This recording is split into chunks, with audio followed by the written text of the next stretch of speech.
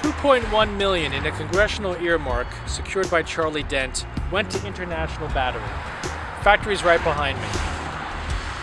Now it's closed, and there's no answers. The workers were sent home. The place is shutting down. Where did the money go? Why was it given in the first place?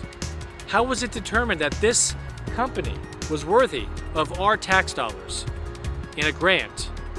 Congressional earmarks are the wrong approach to trying to help our economy. What ends up happening too often is that companies go belly up, the money disappears, and it always seems like the owners of these companies are doing fine. Yet us, taxpayers, working people, we're put out of a job. We lose money, and we're struggling to get by.